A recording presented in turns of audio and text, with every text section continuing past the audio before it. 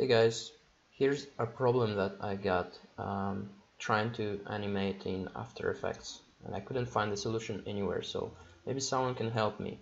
My idea is that you see I have the chat flow screen here, and my idea is um, to show like the new messages are appearing, right? So that's why I got these three messages, they sit underneath here. I can show them to you, right? Here they are. They show underneath.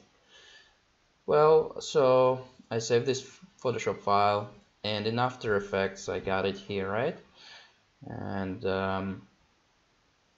here they are, like 1, 2, 3. The annoying thing is it creates this, terrible binding boxes. And so when I'm trying to animate these things going up,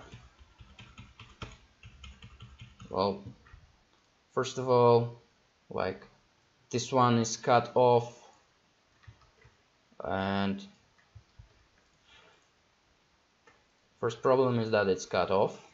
Second problem is I can't actually even reveal it.